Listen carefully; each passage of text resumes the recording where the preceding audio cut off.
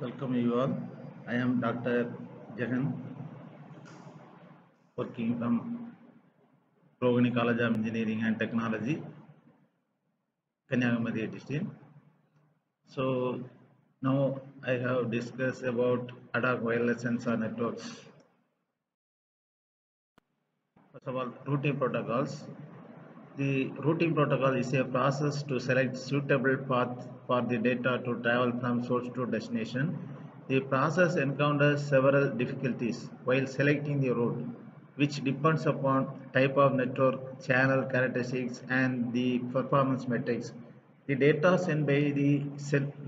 sensed by the sensor node in a wireless sensor network is typically forwarded to the base station that connects the sensor network with the other networks, maybe internet, where the data is collected, analyzed, and some action is taken accordingly.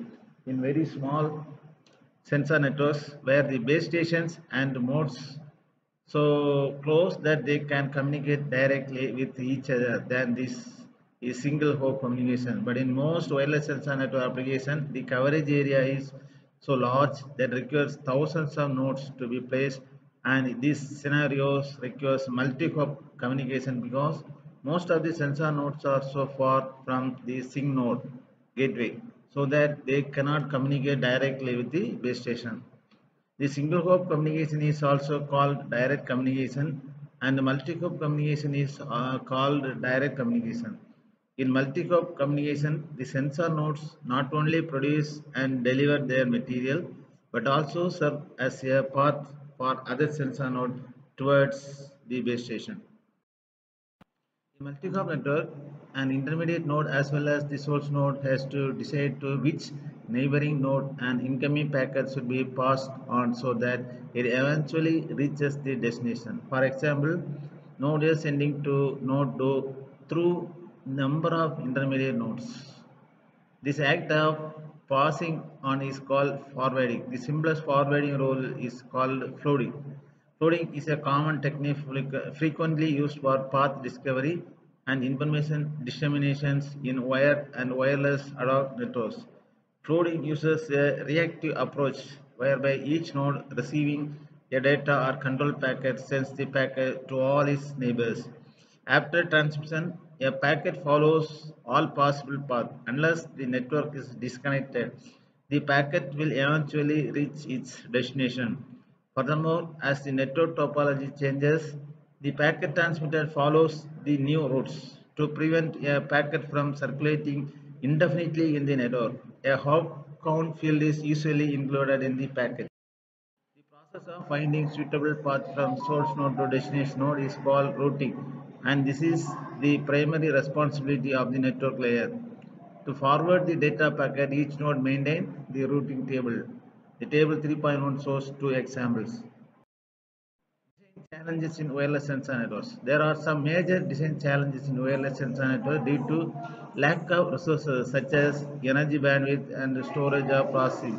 While designing new routing protocols, the following essentials should be fulfilled by network engineer. Energy efficiency. Wireless sensor networks are mostly battery power. Energy shortage is a major issue in these sensor networks, especially in aggressive environments such as battlefield, etc. The performance of sensor node is adversely affected when battery is fallen below a predefined battery threshold level. Energy presents a main challenges for designers while designing sensor networks.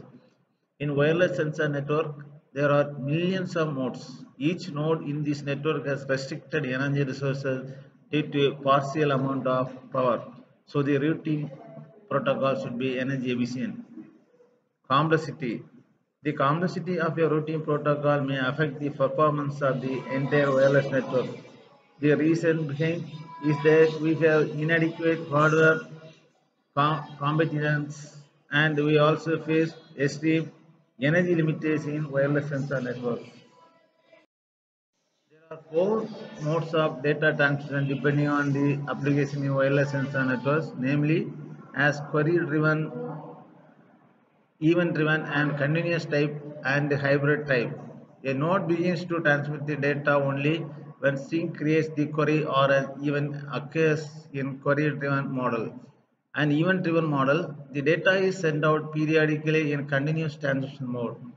The performance of the routing protocol is a function of network size and transmission media. So, transmission media of good quality enhances the network performance directly.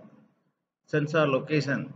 Another major challenge that is faced by wireless sensor network designers is to correctly locate to the sensor nodes. Most routing protocols use some localization technique to obtain knowledge concerning their location. Global positioning system (GPS) receivers are used in some scenario. So this follows a node to choose one path from among any many to relay its message to the sink. The SAR algorithm chooses a path with high estimated energy resources, and provisions can be made to accommodate packets of different priorities. A weighted quality of service metric is used to handle prioritized packets, which is computed as a product of priority level and delay. The routing ensures that the same weighted quality of service metric is maintained. Thus, higher priority packets take lower delay paths, and lower priority packets have to use the path of greater delay. For example, if node C generates a packet of priority 3, it follows the longer path along tree B, and a packet of priority 5, higher priority, will follow the shortest path along tree A, so that the priority delay quality of service metric is maintained. SAR minimizes the average weighted quality of service metric over the lifetime of the network. The sync periodically triggers a metric update to reflect the changes in available energy resources after some transmission. Multicasting in wireless sensor network. Multicast is the communication paradigm of one to many or many to many based on defined groups and constituted by members whose interest is to receive share the same information for a specific application. A multicast group can also have one or more senders. The multicast requirements over wireless sensor networks is based on the application nature. It can be useful in two main scenarios. Hence, to obtain all information about patient 1, it is just necessary to receive the data content of G1 multicast. In source-tree based multicast routing protocols, an increase in the number of sources gives rise to proportional increases in the number of source trees. This results in significant increases in bandwidth consumption in the already bandwidth constrained network. Bandwidth efficient multicast routing protocol. Bandwidth efficient multicast routing protocol BEMRP tries to find the nearest forwarding node rather than the shortest path between source and receiver. Hence, it reduces the number of data packet transmission. To maintain the multicast tree, it uses the hot state approach, that is, to rejoin the multicast group. A node transmits the required control packets only after the link breaks. Thus, it avoids periodic transmission of control packets and hence bandwidth is saved. To remove unwanted forwarding nodes, route optimization is done, which helps in further reducing the number of data packet transmission. Tree maintenance phase.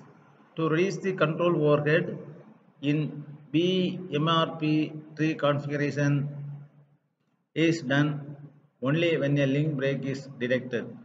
There are two schemes to recover from link failures. Broadcast multicast scheme. In this scheme, the upstream node is responsible for finding a new route to the previous downstream node. This shown in figure 3.16. When receiver R3 moves from A to B, it gets isolated from the maintaining part of the tree. The upstream node I3 now floats broadcast multicast packets with limited TTL. After receiving this packet, receiver R3 sends a reserved packet and joins the group again. Architecture of wireless sensor networks. Local rejoin scheme. In this scheme, the downstream node of the broken link tries to rejoin the multicast group by means of limited packets. In figure 3.17, when the link between receiver R3 and its upstream node I3 fails, then R3 floats the joint control packet with a certain TTL value. When tree nodes receive the join control packet, they send back the replay packet. After receiving the replay packet, the downstream node R3 rejoins the group by sending a wizard packet to the new upstream node I4. Route optimization phase. When the tree node or a receiver node comes within the transmission range of other tree nodes, then unwanted tree nodes are pruned by sending the quit messages. In figure 3.18, when receiver R3 comes with the transmission range of the intermediate node I2, it will receive multicast packet from node I2 earlier than from node I5. When node R3 receives a multicast packet from node I2, it sends reserve packet to node I2 to set up new route directly to node I2 and sends a quit packet to node I5. Since node R3 is no more is downstream node, node I5 sends a quit packet to node I4. Node I4 sends a quit packet to node I3 and node I3 in turn sends a quit packet to node I2. Thus, unnecessary forwarding nodes are pruned. This mechanism helps to reduce the number of data packet transmission. It saves bandwidth due to reduction in the number of data packet transmission, easy to tree maintenance, easy to join new node in the group. Disadvantages it increases the probability of pathways breaks, which in turn gives rise to an increase in delay and reduction in the packet delivery ratio. Node spend more amount of time for reconnecting due to route repair, so it leads delay in packet delivery. Mesh-based protocols. The mesh-based protocol is used to overcome the limitations of tree-based protocols such as scalability in number of sources and robustness. The protocol is structured with higher connectivity is necessary that can connect multiple sources to their CAM does not predefine such path along the mesh. A router keeps a cache of the identifiers of those packets it has forwarded recently and forwards a multicast packet received from a neighbor. If the packet identifier is not in this cache, the key difference between mesh and the tree structure is how data packets are accepted to be processed. Thank you.